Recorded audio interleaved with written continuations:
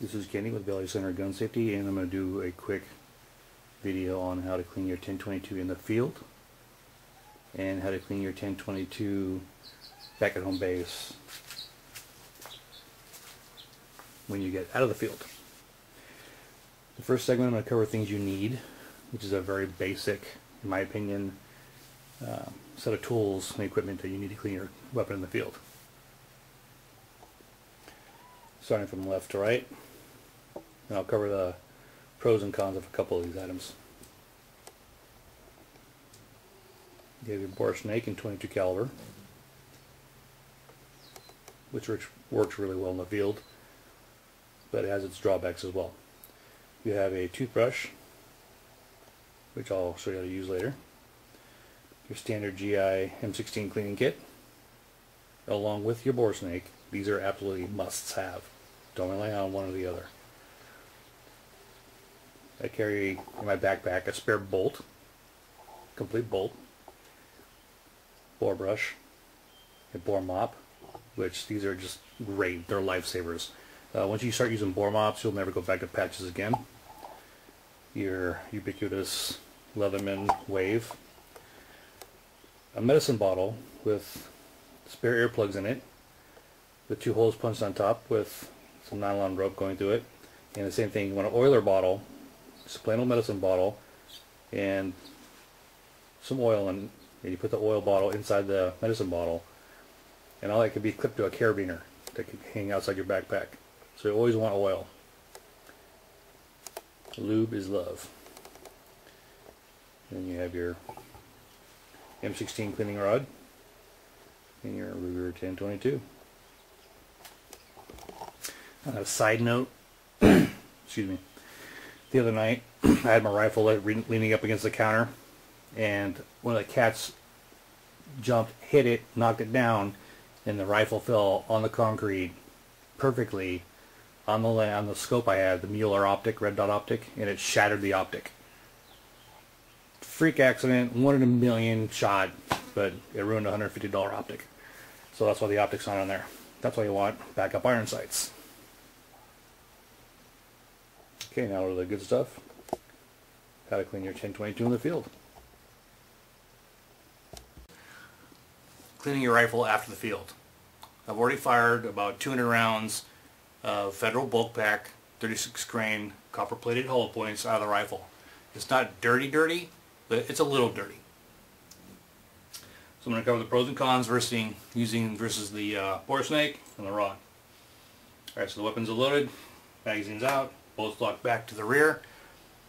Alright, so ideally the bore snake is your best bet in the field, especially if you have a tactical stock, because one, it fits right in there. So you'll always have a cleaning kit to clean your rifle with. So it's really convenient, really nice. Now, the downside of the bore snake.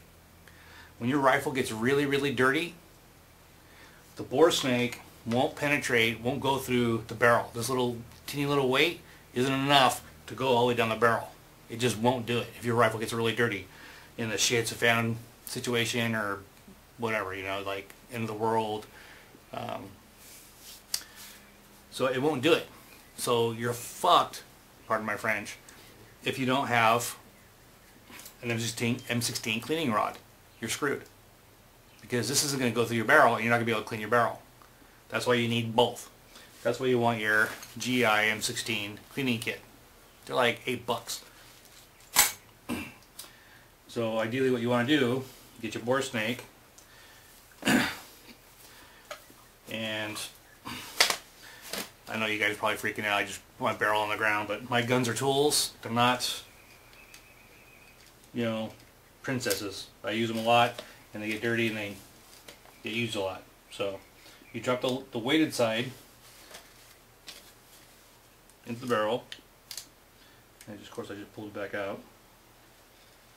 Just drop it in like that, let it slide down, and I can already feel like resistance going in there. That's only 200 rounds. I can feel a copper plated ammo. That's not leaded ammo, which really gums up the barrel fast. So you can kind of dangle it, and it'll drop through.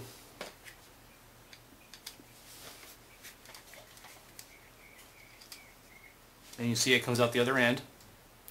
And so you put oil on it, so you get it. You can either oil it prior or before, but you want to take your oiler, put some oil on that, so it oils and cleans as it goes through, and you just pull it.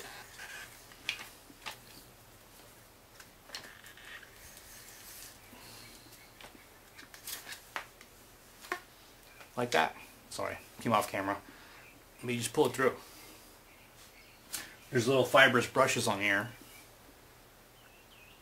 that scrub the bore as it goes through, and the rest of it is just the mop. It cleans everything and pulls everything out. So it's a really good way to do it. The downside is there's only two, right here and right here, little areas of copper brushes. So very quickly they get damaged and they get squished, and they don't do quite an effective job of cleaning the bore. So that's the bore snake way to clean your rifle.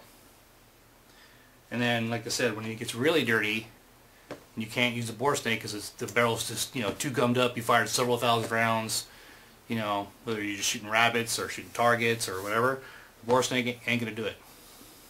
So you use your rod and clean it. Alright, continuing cleaning our rifle. So you have your toothbrush with a little piece of a hole drilled in it, and a little piece of string so you can attach it to your backpack or whatever, so you always have a cleaning brush in the field, along with your oiler and your bore snake and your M16 cleaning gear. So basically, you take your toothbrush and you just want to go in there like that and kind of just flick out all the debris off the surface of the barrel face, or the breech, or whatever you want to call it. And the same thing, you brush everything towards the barrel, not towards the bolt. You go towards the barrel and, you know, kind of have all the debris go in this little corner right there, right in there, and you just flick it out. Okay, paying special attention to where the extractor cut is on the barrel. You want to clean that too. And you kind of use a side-to-side motion with your toothbrush to clean that. Then you take your rifle, take your brush again, and you clean, basically like that, and you clean the bolt face. Alright? Really easy.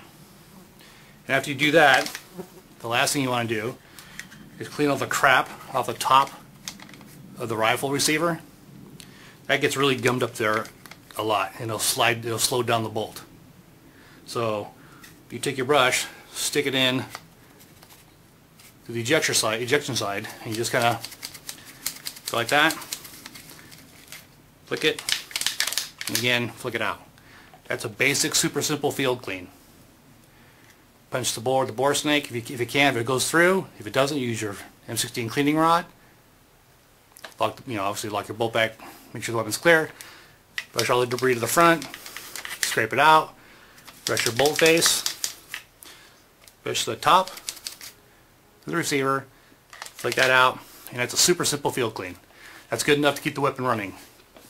And then what you want to do, you want to take your oiler, close your bolt, put a drop of oil right there, turn your rifle upside down, and work the oil back into the receiver where the bolt slides against it. The oil will spread enough this area here. Don't drop oil right onto there. Don't do that. Drop it here in the back, one drop, like that, tip it upside down with the oil, and then you just gotta work it. Okay? That's it. You don't need more than 1 or 2 drops on this rifle. Never oil the bolt face either. The face of the bolt with the rim fire catches, never put oil on that. Alright? Only 1 drop back there. It'll spread to the whole entire bolt. Kind of get it working. You're good to go. Alright?